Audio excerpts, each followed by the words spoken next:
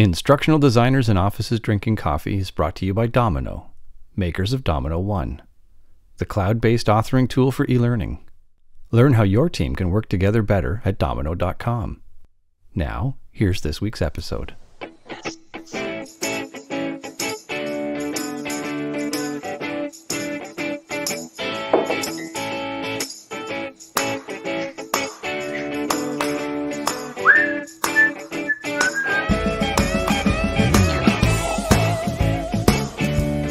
I love the cymbal crash, but we should add like an explosion or something, and fireworks on the screen, and something really epic.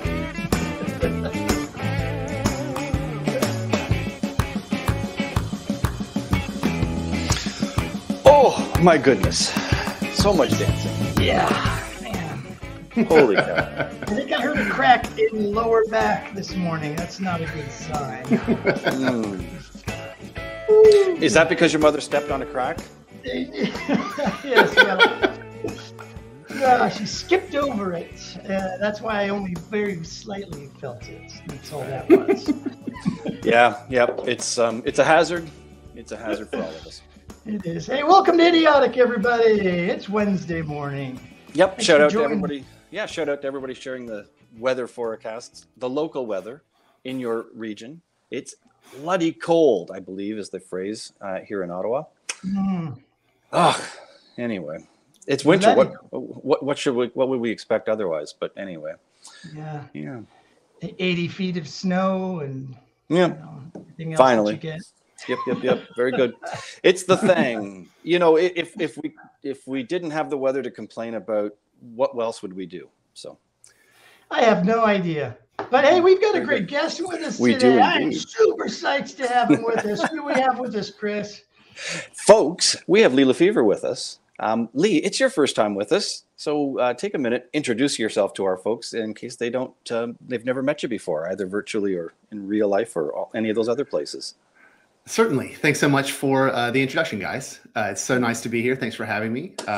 My name is LeFever, and I am known for common craft videos. And so I will talk a little bit about what that means. So Common Craft is a two-person company. It's my wife, Sachi, and I. And in 2003 or so, I started getting really excited about what is now social media. And a few years later, YouTube came along, and we had the idea of making videos that explained social media so people could understand things like RSS and wikis and blogs and social networking and all those kinds of subjects.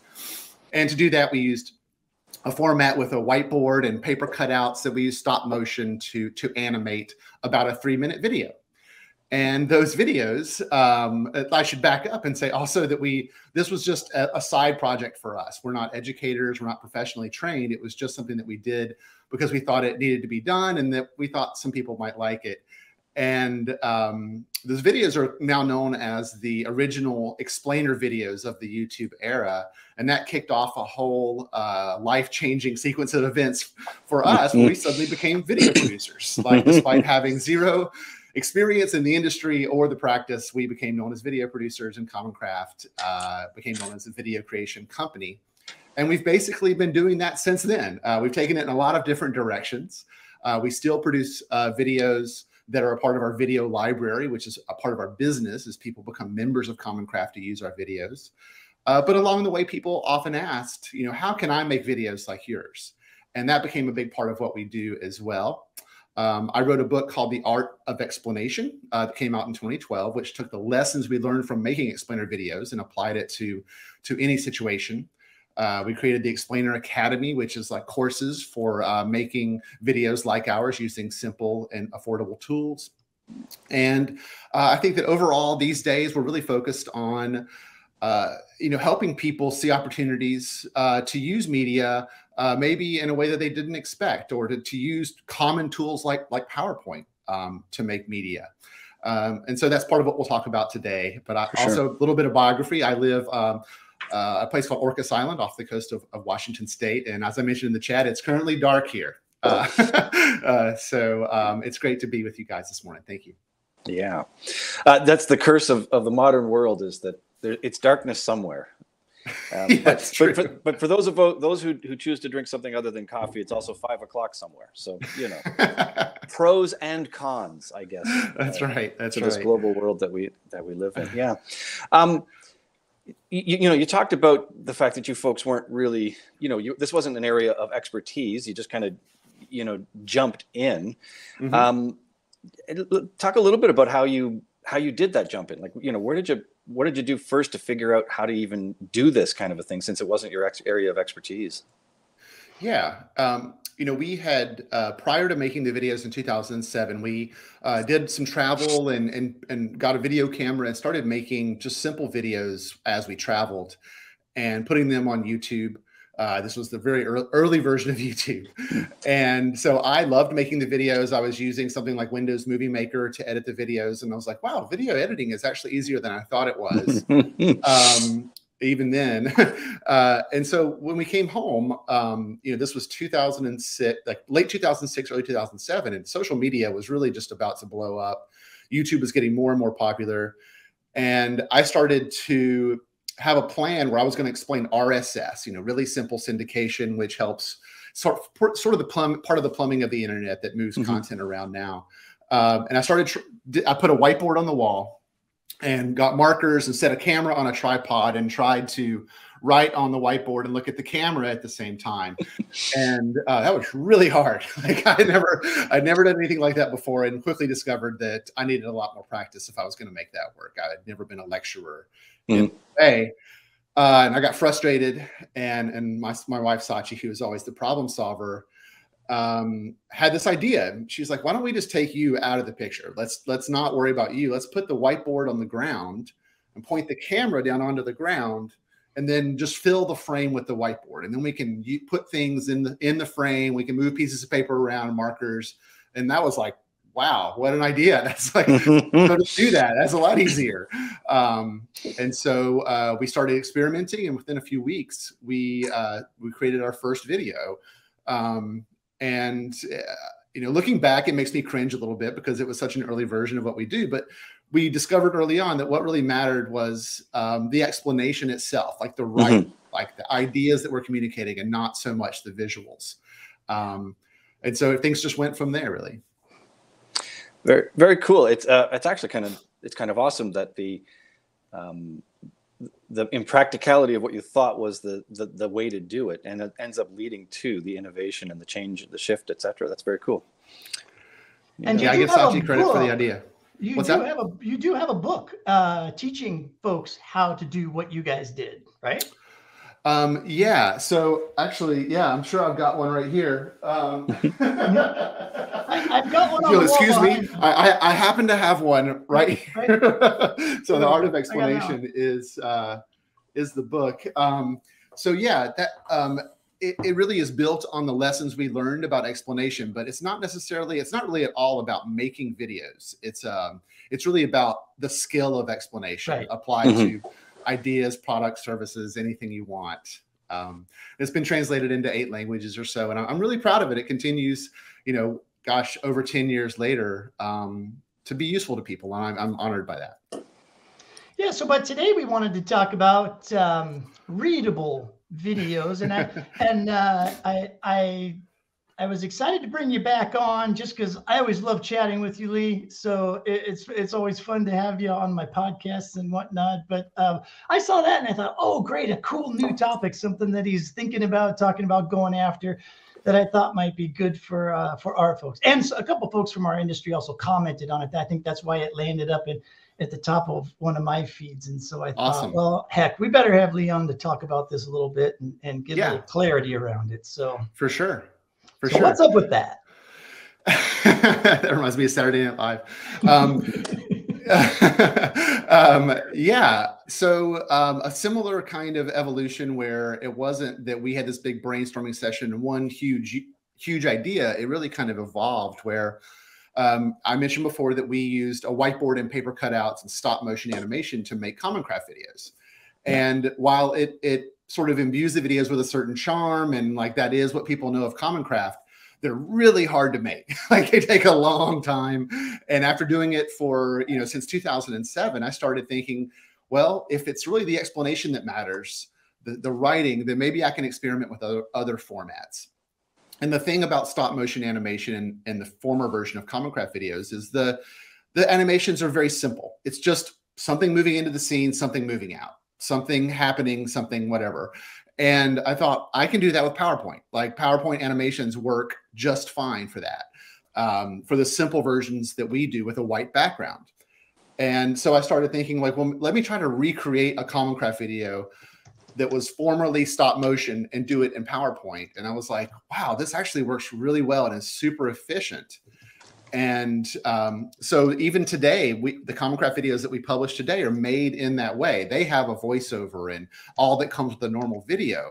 But this idea of taking a video, making a video inside PowerPoint really made me think like, okay, this is the sort of democratization that I really would love to see, is when people can use a tool they already have and already know to create media. And so that was the kind of start of the idea. But I've always felt that one of the biggest barriers in making videos is the voiceover. And that's especially true if you have animation that is disconnected from the audio, because then you have to edit the voiceover to match what's happening in the frames or in the scenes. And that's a skill that you have to develop over time. It doesn't happen overnight. And it can be discouraging. There's lots of equipment like microphones and editors and all these things. And I thought, like, what if people could make videos and just not have a voiceover? Like that was just the thing. And instead have things like talk bubbles or symbols and almost like subtitle kind of things on the screen that relate the idea in a way that is consumable. And so I started working on that idea. And I'll say one more thing about video with voiceovers is that they require some kind of audio to participate. Like, you need speakers or headphones or earbuds to hear what's going on. Right. And I thought, wow, well, a readable video doesn't need any of that either. You could watch a video in a crowded room or whatever you wanted to do. And so all these things kind of started to get into my head, and I started experimenting, and also thought about accessibility, which I'm sure some people are thinking about in this regard. So I do want to say something quick there that, obviously subtitles work for people with hearing impairments. Subtitles are really important. So the videos I do think work for the hearing impaired quite well. The visually impaired, it's sort of an inherent part of readable videos that they're not accessible inherently for the visually impaired. So I always, when people ask about that, I say, there's no rules about readable videos. If you would like to add a voiceover, please do. I want you to take this idea in any direction that you want, and please do know that matters. So I don't want this to sound like that I'm not aware that that is something that's important to keep in mind. However, I think that it's just readable videos. That's just an inherent part of it in this style. Yeah. So maybe we can just, I'll give you guys a chance to ask questions from here. Yeah. Well, so Cornell has a really awesome comment about this in the chat. Sounds very good to those of us who have a voice for silent film. Because it's true. Truthfully, I mean, like in our own e-learning space, so much of an awful lot of the content that gets created as e-learning courses, etc., does have narration, etc., and it does a lot of challenges. People often end up having to contract that out because nobody's got the equipment, and nobody really thinks they've actually got. Very few people think they've actually got a voice that someone else wants to listen to. Even if you're trying to do a DIY version of it, And as you say as well, switching out of the mode of then having to be able to deal with video and synchronization, etc., which is not a skill set that everybody has, but using a tool as simple or as ubiquitous, I guess as PowerPoint is awesome, and often an awesome sort of way to start thinking about that. A few years ago, David Byrne from Talking Heads was doing I'm going to call it a lecture series, but it was all based in working with PowerPoint. And I haven't yet found the link for that, but this is one of the things that prompted me. And also around the same time, I remember seeing people who were doing anime in PowerPoint and stuff like that. So, it's just tremendously powerful. But most of us think of it as bullet points and stock art, Yeah, I think that is certainly. I think I thought that too until I started messing around with it, and then now I'm like an evangelist. Who's an evangelist for PowerPoint? I mean, I guess there's some people out there, but I do think it's powerful, and I should say too, Keynote in Apple works in a very similar way, and a lot of the stuff that we do also works in Google Slides. It's not specific to PowerPoint, but one of the things that's neat about both PowerPoint and Keynote is that you can record your screen from inside PowerPoint. So you can record a presentation. So you can actually create a readable video right inside PowerPoint.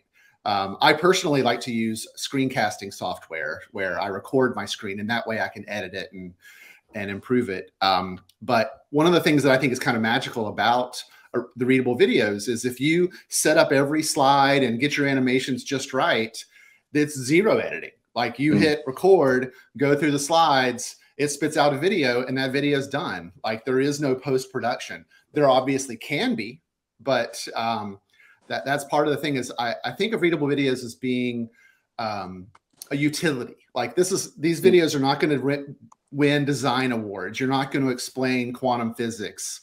You know, it's not great for interviews. It's like a utility where I've got a problem. People are confused by this form. So I'm going to use a picture of this form with arrows and talk bubbles and walk people through each section of the form. And I think there's a place for those kinds of videos that doesn't have to involve voiceovers. It can be an on-screen experience that's like an intake form, or maybe you're a teacher and you're showing a timeline or a flow chart, or there's lots of things there that really simplify and make these videos very very kind of like minimalist in their presentation. And one of the things that I think is really neat too is when those video files that have, just very simple graphics are very small in file size. And that means you can also make them very easily into animated GIFs that play automatically, that you can send an email or whatever it is. And I do that with a product on Apple called GIF Brewery that makes that simple. So yeah, I just think that it's a very lightweight way to make videos. So just to be clear for everybody in the chat, we're not talking about very, very, like as in a readable video, we're not talking about like utilizing like automated transcription services that put the text on the screen while you're talking or anything like that. What you're talking about is designing your visual graphics with the text on the screen as visual elements, just like the arrows and the process and all that kind of stuff. That's right. Okay. That's right. So one of the there's a few inspirations that I've had for this.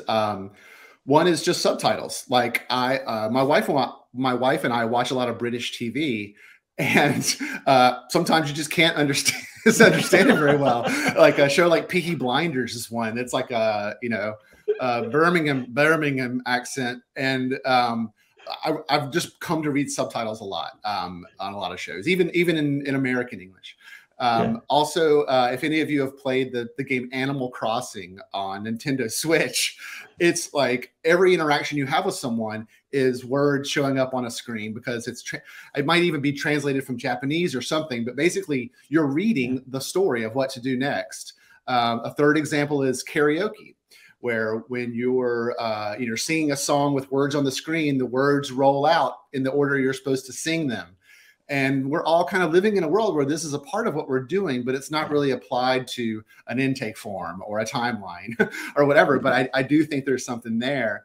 And the thing that I've tried to develop with this idea is not just being able to do it, but do it in a polished way that's engaging.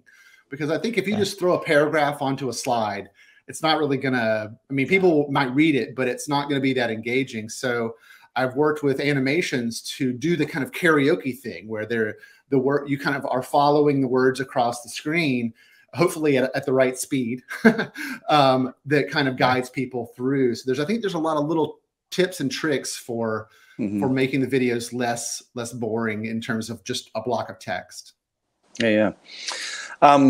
One of the things that when we start talking about text on screen and other visual elements, humans, we have two eyes, but they both point in the same direction. So, you know, I'm assuming you're using things like just even timing to be able to give people the chance to absorb both the reading and you know, what else they're supposed to be looking at. How do you approach the you know, the idea though that people read at different speeds? Like, what's your sense of how long to leave the text on? What's your kind of, is it just a by feel, or is it a, I mean, it's a video. People can pause it if they need to. You know, that's you know, there's tools for that. But yeah, definitely. So one of the things that I learned about in the process of developing this more is in graphic design, there's an idea called kinetic typography. And it basically means using animated words to relate a message or emotion or something, you know, something more than just the text. And there's some guidelines out there from designers about, like, if you're going to show words, think about it like this. And one of their rules of thumb is to provide enough time for people to read it 1.5 times. So everybody reads different. I think you probably err on the side of more time. But that's my rule of thumb is kind of read it at a normal pace, let's say, or a kind of maybe slightly slower pace, but do it about 1.5 times. There's probably an opportunity to go too far where people are saying, like, come on, let's go. But there's always a balance there. Yeah, coming from a broadcast TV background, I believe there is an actual standard that they use when they're, I mean, and nowadays I don't think any of this applies. I'm talking like 35 years ago, you know, when there weren't that many graphics on the screen. Now you watch the news or whatever, and there's just like 1,000 graphics and everything and things scrolling and whatnot. But back in the day, when there was just one thing up on the screen at a time that they would kind of throw up there, there was a rule of thumb for our guy running the Chiron. Every time he pushed the button or the director said, yeah, put this one up, you know, they would count it out. I can't remember exactly how they did it, but there was a standard for how long they would leave that stuff up. It's probably a similar thing to closed captioning, which has standards as well, because that's a similar thing of, you know, how long should it stay on the screen? It's hard, I imagine, when people are talking quickly in a movie to try to absorb all of that. But that's something I've thought about too. Yeah. I know you've got a mini course that we were going to share with folks that they can sign up for to kind of learn how to do this. But Jeffrey's asking if you have examples that we might be able to see. We didn't really plan to show anything or share anything, but I guess if you've got something, I guess we can. Actually, can we show a YouTube video here? How does that work? Absolutely. You know what? If you send me the link, I can pop it in, or you can just share your screen, one way or the other. Sure. Depends on if you want to share your whole YouTube screen display or not. Just I can do this in just 1 second here. I looking back, I probably should have had this on point. Yeah, that's all right. I thought we were just gonna be chatting about this stuff too, but everybody is very, very engaged and excited to see what we're talking about. So we got time. Let's make it happen. Okay, so let's see. Except for all of you listening on the podcast afterwards, you're going to have to go to the YouTube channel and.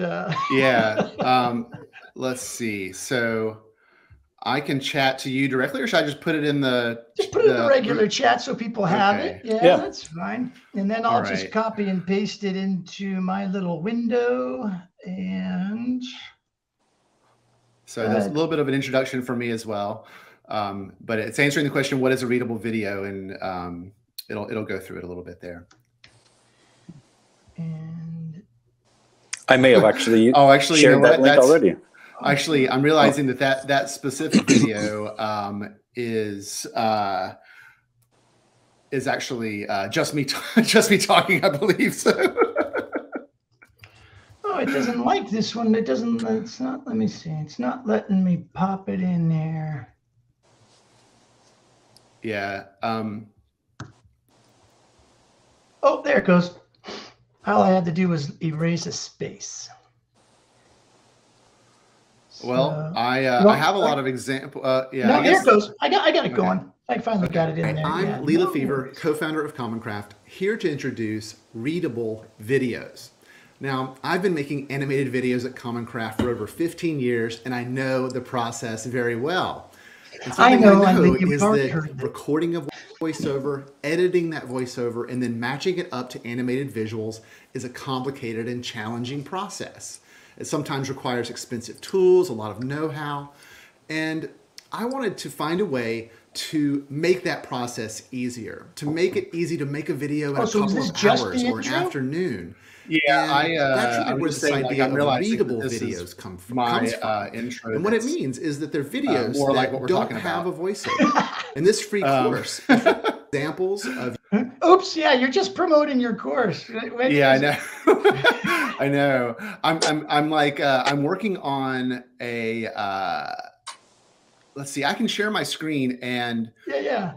Let's see here. I'm working on the a version of the course that's like the more comprehensive course. So I'm really deep into it, and I think that's why I'm not. Yeah, no worries, man. No worries at all. Hang tight, folks. This is a relatively new concept, and we are actually very lucky to have Leon talking about it before it's even fully baked. Okay, let me. I'm happy to share my screen and walk through an example from. At the bottom of the screen down there, roll your mouse over. It says "Share something," and then it'll tell you you'll ask you which screen you want to share. And all right, let me get back here. Let me turn off camera. Share something. Okay, screen.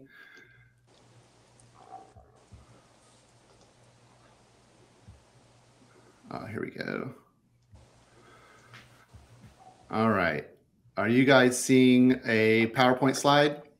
Yep, there it is. There it be. Okay, so I'm going to make this full screen here. All right, you guys seeing this? Yep. Okay, so what we're going to do here is talk about sort of an intake form. So this is kind of working through, these are the elements we're going to have: heading, subheading, body, shapes, call outs. And so let's say we have like an intake form and we're thinking, we have multiple sections here. Over on the right side is kind of where we're going to talk about things. So I like to divide up the screen so it's consistent for the viewer. On one side is where the graphics are. On the other side is the consistent place where the text is. I think when text is moving around everywhere, it can be confusing. And so let's say in this example that we're going to practice with a couple of different, animation styles here. So moving in, floating in, and then we kind of from the top, and here we see one come from the top and then word shows up. And then you can see here how I like to think that the text is more engaging because as soon as the text appears, it starts to animate. And I hope that gets people's attention a little bit more. You can see how that works. Yeah, is that working for you? Yeah, yep. I see it. Yeah. Okay. That's the karaoke piece of the inspiration. Yeah. I take it. Yeah. Mm-hmm. Yeah, it is. And that's just using an effect, an animation effect in PowerPoint.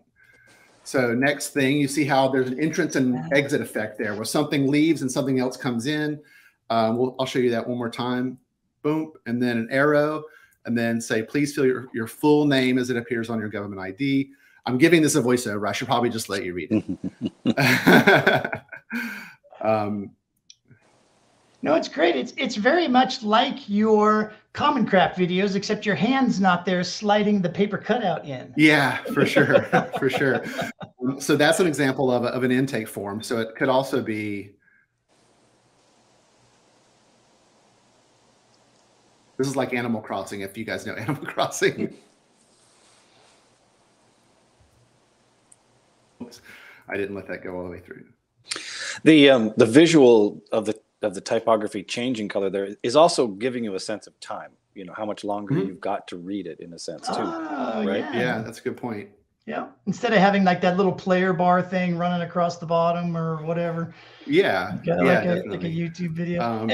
And just so people know, I know you're too humble of a guy to be talking about this, but all those hand drawings that you have created, you sell in a artwork pack on your website too for folks. If you don't want to draw your own, like we do Drink and Draw with Kevin Thorne, and he's trying to teach our community how to draw their own graphics like that. But heck, if you want to just go buy some great stick figure, hand drawn type stuff, Lee's website has there's a great library that you can download. Oh, thank you, Brent. Yeah, we do. They're called Common Craft cutouts. And what we realized was that when we were making videos, we were creating lots of visuals for those videos and making them digitized and turning them into vectors. So they're really nice looking. And we thought, well, if we want to help people make videos, then maybe we can help them get over the visual hump a little bit and give them ready-made visuals that they can use in their projects. So that was kind of the genesis of that. Now there's over 3,200 of them in the library, I think. Okay, this is just a quick example of a timeline kind of thing. This is imagine maybe teaching art history or something like that. Some of this commentary is just me saying things. It's not really like I'm not an art historian, but you can imagine a teacher maybe sending this to students and to kind of give them a lesson that happens in a video that's in a different format than them actually having to edit it. So those are just 3 quick examples there. So is that the kind of thing you're looking for?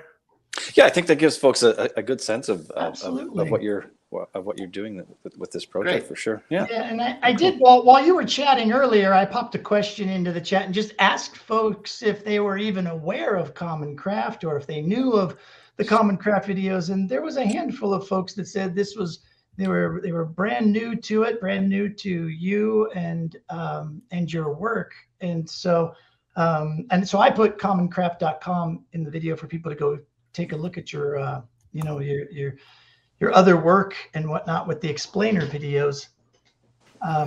Yeah, I appreciate that. Yeah, thank you. We've been around for a long time, and I think that our prime sort of attention was 2007 to 2012. That's when sort of the videos were very well known, and we've continued to make them. But I think that buzz and that awareness just doesn't last. Mm-hmm. Yeah. So I'm so thankful to be able to talk to you guys and to be on here and to be able to introduce what we do again. It's the short-term memory syndrome of the modern internet and modern connected world, right? Yeah, definitely. And I think that we, part of our story is that we got started on YouTube, but once we needed to really figure out how to earn a living doing this, we were hired to make custom videos for companies, which was a good thing to do. But we actually chose to stop using YouTube because the only way you could really earn a living there is through advertising. And I think the advertising model is essential for a lot of things, and it works for a lot of people. But for the content we wanted to create, we really wanted to not have to consider the ad algorithm in order for us to make videos. I think it inevitably changes what content you make when you have to consider what's going to get the most views versus what's going to be most helpful. Mm-hmm. So we made our website the home of our videos and stopped using YouTube, and then offered viewing the videos with the watermark and then the option to download with membership. Yeah. So much of the algorithm, algorithm is so much of the story with so many things. I mean, and you can just see if you're in YouTube, you see the patterns of the people who are trying to use that to make a living or to make some money, and the standard screen of the person going, with the car, the thumbnail, yeah. But everything kind of looks the same, and then the same kind of language that gets used with all of the. With the title of it, trying to pose something as controversial rather than necessarily even helpful, and all of those kinds of things. Yeah. You won't believe, all of those things that are, small, manipulations, etc., which also then change the tone, the tenor of mm-hmm. the practicality of what you're, explaining too. So for sure. Yep. Yeah. I love the way you did that too, by going to your own website, and it gives you the ability to market it and make it available to educators. And mm-hmm. If people did want to buy a bundle of topics, mm-hmm. you have so many topics out there now, and I would love to know too. Yeah, if anybody out there has any ideas for videos, like we're we took a break for a little while, but we're looking to make more videos this year, and we depend a lot on the community, on people out there who are like, this really needs an explanation. So contact me. I'll share my contact information at the end of the chat. So please don't hesitate to be in touch. Very cool. Yeah. Yeah, for sure. You had a great story when everything blew up in the early days with people showing up. Was this? I'm not sure. I can't remember if this was your story or somebody else's. When you guys finally got seen and some bunch of black sedans rolled up in front of the house and all the businessmen come out and that doesn't sound familiar. You or somebody else. I would remember that, I think. Yeah, that must have been a different story that I was thinking of, but somebody that came to the same quick popularity because of YouTube or whatever was immediately asked to do the same thing for a large government agency. And interesting. They were shocked when all of the stakeholders decided to show up for the meeting. Oh, that's too funny. So no, that wasn't us. But again, we didn't really know what we were doing. We'd never run a creative agency. We'd never worked with customers on videos. But so we received an email that was kind of cryptic from just a Gmail address asking about custom videos. And this was like 2 months after that first video. And Sachi did some sleuthing, and she's like, I'm going to find out who this person is. And it turns out the person had spoken at a conference. Her name was on a conference list somewhere, but it was Google. And we ended up making our second custom video was explaining Google Docs in 2007. So it was early version of Google Docs. You can find that on YouTube at, let's see, it's Google Docs in plain English is the video. It's been viewed millions of times now. But that was the closest I come to the black sedans is Google contacting us. And we were like super excited, but also super anxious. Like, what are we going to do with this? Like, how do we work with Google? And in that case, you're seeing Gmail and thinking that it's a cloaking, or an anonymity, when really that's just their work email, right? Funny. So there's a question in the chat that I wouldn't mind talking a little bit about. Yeah, jump in. If you guys don't mind. So go for it. Editrav says, how do you compare readable videos to screencasts? So that's a good question. Screencasts, I guess, seems like something that can be a lot of different things. I think of a screencast as recording something on a screen that you're doing, whether it's doing a walkthrough of software or whatever it is. I think the key difference here is that in a lot of screencasts, I imagine, the voiceover matters, like that you're narrating something as something's happening, and totally valid, totally works. I do that all the time.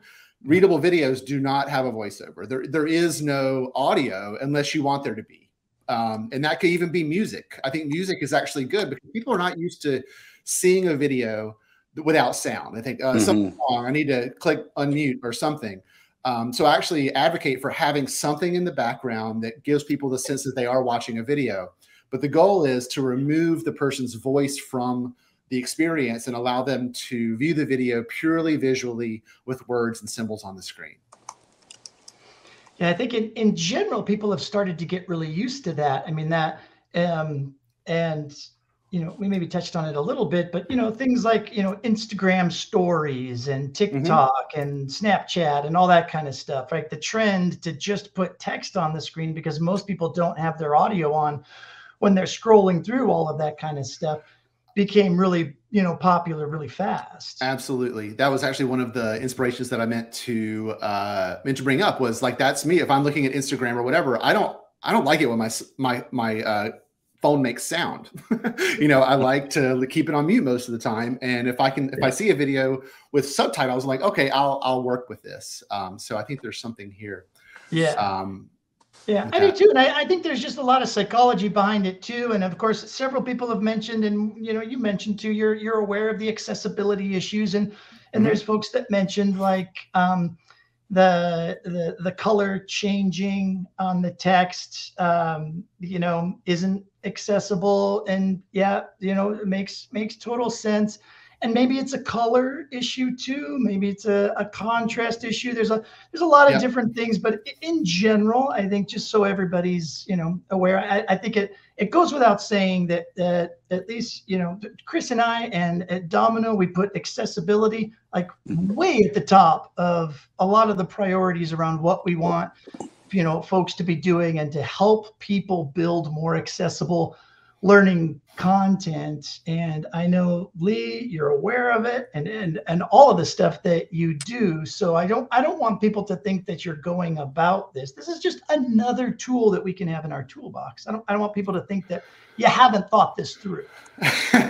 Yeah, I really appreciate that. We learned this lesson very early with Common Craft. Again, we came through making videos without any experience, and accessibility was something that quickly came up. And we started making videos with subtitles, with open captions, because we work with a lot of members of Common Craft, are government agencies and things that are required to have accessible media.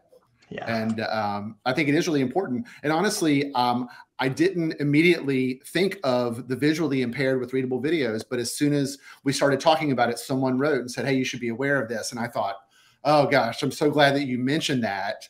I don't know that there's anything that I can do in terms of the core idea of readable videos, because it is a visual thing, but I did want to make other people aware that it's an issue, and to also say that there are no rules, that if you're making a video that needs to be more accessible, you can always add a voiceover or media. But yeah, the core idea, unfortunately, is inherently inaccessible. And in a lot of context of what you're doing, the text of what's on screen could also be included as a transcript, for instance. That could be accessed that way. So. Yeah, audio descriptions, I think, are something that's possible, maybe. Yeah. Yep, we do have one question in the actual question panel. I've seen this for the first time in our new version there. And you mentioned it, but maybe we can get a little bit more specific. How do you do the animated text, the color changing in PowerPoint? It's just a setting, right? Or an animation? It is. It's called the brush effect. So if you go into the animation tools in PowerPoint, I should say too, I'm using PowerPoint for Mac, the most updated version. So in case that matters, but I think this is pretty standard. If you go to animation, if you highlight a text box, go to animation and go to effects, there's something called the brush effect. And that's what does that kind of moving, probably allows you to set the color that you want and all that kind of stuff. It does. And I this is helping me too, because I'm thinking like that red, I just happened to choose it. I wasn't actually thinking about the accessibility of that specifically, but maybe I will change that color in future versions. I'll just need to look into that. What will be the most accessible way to do that? Yeah, and for those folks in the chat, since we're talking so much about accessibility, last week's episode of Idiotic, we had a conversation about accessibility and the Trusted Tester program, a place where you can go take a course for free and actually get certified on being a trusted tester of accessibility. And whatnot. Interesting. Yeah, so you can check that out to learn more about it. And then in a couple more weeks, we're going to be having another one of our guests from a past episode also talk about accessibility. So it's a big topic. It's important. It's a very broad topic too, and it requires a lot of thought. That's for sure. Yeah, totally. I see Dr. Rose mentioned that underline might be more accessible. That's a really great point. I'm so glad you brought that up. And then Bob says, what do you suggest for size for font?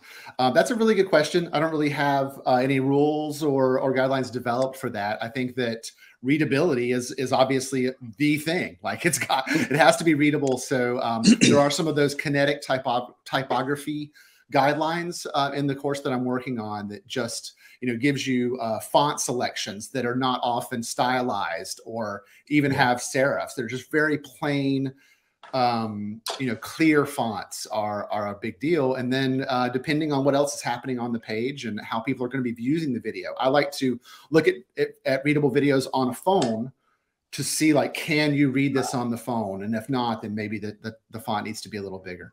Yeah, need to adjust. Yeah, I think standard design practices would apply in cases like this as well. But boy, we've reached that time in our fantastic little show here on Wednesday mornings. Thanks to this too.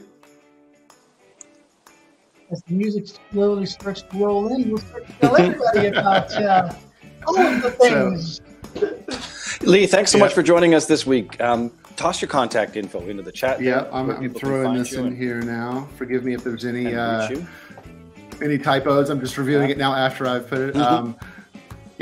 Awesome. Very cool. Well, this has been really fun, guys. I really appreciate connecting, and the chat has been great. And I've learned from you guys, and that's really awesome. Yeah, we have such great folks that join us for each of our sessions, and great conversation in the chat. So thanks to everybody who's joined us there this week. Folks, Domino 1, authoring tool of choice for those of us who hang out at Idiotic. Well, we like to think so anyway. Sponsors of our session here today. So if that's of interest, I've dropped a link into the chat there for you to check that out. We do this every week at Wednesdays. We've got a couple great sessions coming up, so don't forget to sign up for those before you leave the Crowdcast session here today. Thanks, everybody, and thanks, Lee. Thank We you. can just go ahead and dance on out of here. Folks, thanks for hanging out with us, as always. Have a good day.